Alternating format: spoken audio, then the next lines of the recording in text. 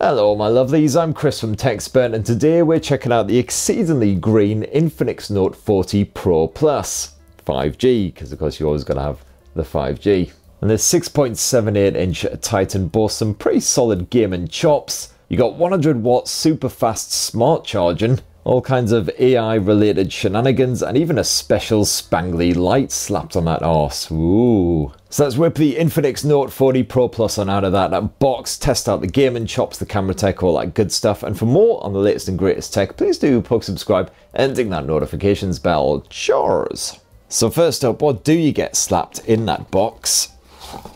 Well, you've not just got the Note 40 Pro Plus, but you've also got a MagPad wireless charger. We tested out this bad boy in a bit. And inside that phone box, you've not too shockingly got an Infinix Note 40 Pro Plus. You've got a not ridiculously chunky 100 watt Infinix charger, obligatory USB cable. You got some Type-C earphones bundled in there as well, and they don't look the most comfortable in the world. Certainly no soft silicon action involved, but it's a nice freebie. You will have to chuck the screen protector on yourself, but you do get a cleaning kit to clear any gunk off the screen before you do that. And Infinix has also included a condom case with the Note 40 Pro Plus, which is compatible with that MagSafe shenanigans for wireless charging. It's got a lovely soft touch finish to it, just like the phone itself, and it doesn't add much girth on there. And you've also got yourself some interesting Infinix stickers, particularly like the splash-proof one. Maybe splash-proof, but is it spurt-proof? So the Infinix Note 40 Pro Plus is quite a spangly looking smartphone for an affordable blower. It's respectably skinny, besides of course the usual jutting camera lens, which to be fair isn't too horrendous at all compared with some more premium blowers. It's a standard 6.78 inches, but it doesn't really feel it. Either that or my hands are just getting used to wielding massive beasts like this. Ladies. Unfortunately, I can't find any form of one-handed mode on the Infinix Note 40 Pro Plus, so you'll struggle to reach up to the top end of that display when you are fumbling with it one-handed. And as you can see there, the screen does slope over the edges of the Infinix Note 40 Pro Plus. But thankfully, bugger all issues with responsiveness, even when I'm gripping this phone really tight. As you can see there, my fleshy bits intruding on the screen, but it's still absolutely behaving itself. Reasonably skinny bezels as well, so as I say, not much wasted space there, slims the design down a bit. And while the Infinix Note 40 Pro Plus does sport a basic plastic frame, which does feel kind of cheap, at least you've got this fake leather style texture around the back end. Just makes the phone look a wee bit more interesting, adds a nice bit of grip, and also it means the phone doesn't get all smudgy if you happen to be a particularly greasy individual, like my good self. Infinix's branding is reasonably restrained, though for some reason they've again had to slap 5G on the back. Like, is that really something to boast about in 2024? It's like a small child who's super chuffed because they've just discovered nipples. Look, I've got these things. Yeah, we've all got them. Stop bloody shouting about it. And yeah, the camera housing is rather large, but it's not particularly ugly, and at least it stretches the whole width of the arse end of the phone. So when you're using it on a desk, poking and prodding it, it doesn't rattle about the place. And Infinix did mention that you've got Gorilla Glass protecting that display, though they helpfully didn't mention which version, so I'm guessing it's like Gorilla Glass 5 or something like that. And of course you've got the screen protector bundled in the box. And this phone is also IP53 splash resistance and get a wee bit wet, but don't go dropping it in a bath or a jacuzzi or anything. Now, like most modern mobiles, you've got an in-display fingerprint sensor. It's a wee optical effort down at the bottom edge here. Hasn't given me any jip so far, just a quick tap of your thumb and you're straight in there. I do like the default lock screen, which is like a peephole into your phone, which then expands when you wake it up. Otherwise, you can replace this with an always on display, which isn't actually always on at all. It just shows for a few seconds when you tap the phone, sometimes, or not. There we go. And you've also got a bit of face unlock action as well, which again seems pretty responsive even when I'm a bit bleary-eyed and haggard in the morning. And on the software side, you've got a good bit of Android 14 action with the slightly pony sounding XOS launcher slathered on top. Based on Android, apparently. Fills you with confidence.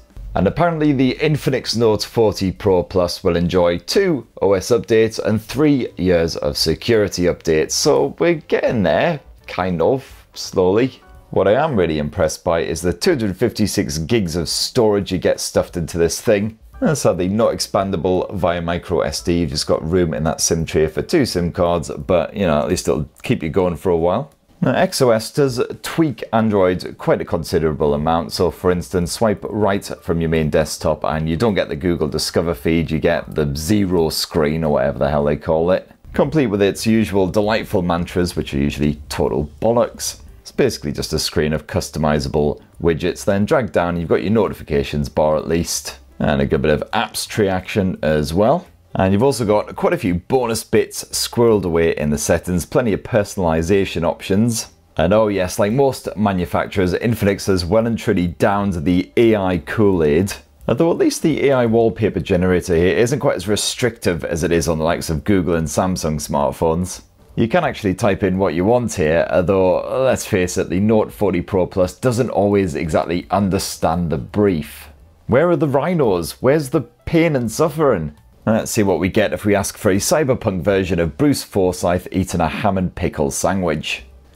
It's I mean, that's not bad. I've got no idea what the f is going on with the furry rat on his face. I've got to admit, I'm getting slightly addicted to this now. Not quite what I asked for, but cute. Sadly, there does appear to be a limit to this, so we'll have to move on. And also on the AI front, you've got the Folax AI assistant. Is apparently creative, thoughtful, and reliable, and very modest. And Folax apparently cares for your emotions, so let's test that out. I'm feeling sad today, Folax. I'm sorry to hear that you're feeling sad today. Is there anything specific that's on your mind?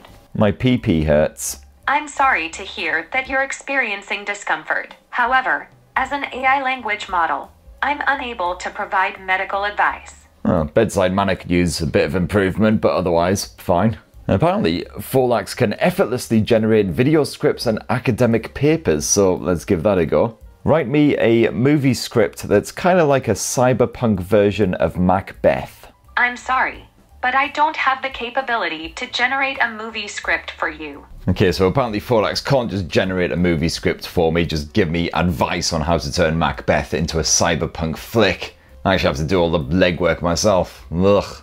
And another jazzy feature here on the Infinix Note 40 Pro Plus is the active halo lighting. Basically just a multi-coloured light that's slapped there on the back end. You can actually use it as a notifications light. All you got to do is tap your way into active halo lighting in the settings. Then as you can see there, you can set it up for incoming calls, notifications. You can even have it flashing when you're charging the phone, playing games or music, etc. As I say, fully customizable as well. You've got 3 different settings: lively, rhythmic, and AI, with a variety of different color options. Hey, you know, notification lights are pretty rare these days, so it's good to see Infinix making a bit of an effort. Oh, and you may have already noticed that the Note 40 Pro Plus does sport an Apple-style float and turd option whenever you're trying to do a bit of face unlock action, whenever you receive a call, etc. Not sure why everyone wants to mimic the float and turd. It's literally just a stupid gimmick that Apple concocted to distract thick people from the fact that the selfie orifice thing was ridiculously massive. Thankfully, the selfie cam here on the Note 40 Pro Plus is just your usual dinky wee round effort, barely intruding on that mighty 6.78-inch AMOLED display. It's certainly a good one for kicking back with some cinematic fare, even though the Full HD resolution isn't quite as crisp as some 1.5K rivals. You don't have any dedicated HDR support here, though Infinix is claiming 10-bit colour reproduction. As usual, you can slightly tweak the colour output in the display settings if you want to. They're reasonably poppy and punchy to begin with, if not quite as vivid and vibrant as what you'll get on the likes of a Samsung display. On the maximum brightness levels, you'll certainly have no troubles with outdoor visibility. Sadly, the brightness doesn't scale down quite as far as I would have liked, but it's not too bad. And all the usual eye care modes, all that good stuff. And the screen refresh rate maxes out at 120 Hz. You could also manually set it to either 60 or 120. You've also got yourself a bit of JBL branded stereo speaker setup action on here with an equalizer if you fancy it. So you can manually tweak that output. And when I say JBL branded, I do mean it. It's even stamped up here on the top edge of the phone. However, when you max out that volume, the output won't exactly melt your face off. Let's just try it out. So you're sick of how everything is a bit crap and you want to hide away in a make-believe virtual reality world where you can be a badass bounty hunter or a super suave spy or a something else alliterative. Even though it's a stereo speaker output, the majority of that audio is spaffed out from the bottom edge rather than the earpiece, so slightly imbalanced. But you know, it's fine as long as you're not trying to listen to a video in a noisy environment. Sadly, no headphone jack action here, so it's dongle or Bluetooth all the way. So what about the performance? Well, Infinix's stuffed MediaTek's Dimensity 7020 chipset inside of the Note 40 Pro Plus. And that's backed here by a generous 12 gigs of RAM. So the everyday performance has been absolutely fine, nice and smooth when you're skipping around using lots of apps at the same time. And near bother if you want to get gaming on the likes of Genshin Impact and other memory hogs like that as well. The Infinix Note 40 Pro Plus can handle it without soiling itself. I somewhat optimistically chucked this game up to the highest graphics settings at 60 frames per second, just out of curiosity more than anything else. And yes, unsurprisingly saw quite a few stumbles in that frame rate. It didn't hold anywhere near 60 frames per second, even on the game and performance mode. So I definitely recommend sticking to the medium levels at most. But the screen was pretty responsive despite being a curvy effort, and Infinix has chucked in a mighty vapor chamber in here to keep things cool, and thankfully that does do a solid job. The Note 40 Pro Plus didn't get toasty even after an hour of action. And of course you've got XOS's dedicated gaming mode, which is a feature-packed affair, including the usual performance mode shenanigans. You've got plenty of concentration tools in there, and you'll also find options to bypass the battery when you're gaming with the phone plugged in so it doesn't heat up. And did you know that this phone supports 5G as well? I'm not sure if they really advertised that enough. And the battery capacity isn't quite as big as some other rivals. You've got a 4600 mAh cell stuffed in that skinny frame.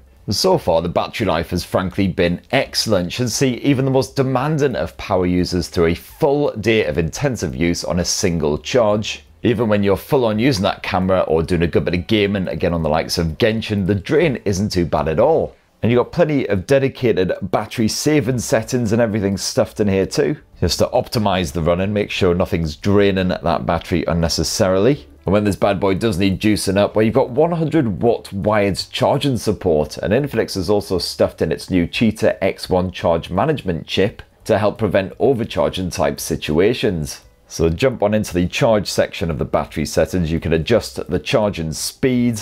You've got those bypass charging settings once again, so you can prevent the battery from charging up just to keep the phone from heating up under duress. You've also got AI charging protection. It's a feature you'll find in quite a lot of phones these days, just prevents the battery from fully charging up and just extends the health. And you've even got 20 watt wireless charging support here on the Infinix Note 40 Pro Plus. Quite rare to find it around the sort of mid-range price point. And the Note 40 Pro Plus comes bundled with this MagPad wireless magnetic charger.